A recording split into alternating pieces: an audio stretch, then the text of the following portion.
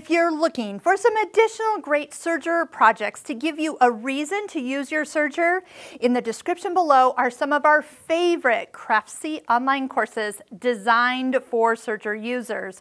This is one pillow I created with pin tucks.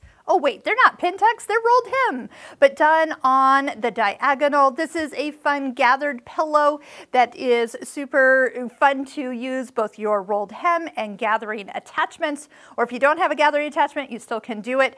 And so Craftsy has some amazing classes that will give you a boost in basic knowledge. I have one called Serger Solutions, Troubleshooting Techniques, a great one to really get an overview of your serger and what happens when things go totally wrong. It's a 2-hour class that we go over all the things and how to fix them. Plus, some of my favorite serger authors have some quick and easy projects. That's where this pattern came through. But with that, you can sit down and honestly translate any of your sewing patterns into serger basics and cut the sewing time in half, or the construction time in half.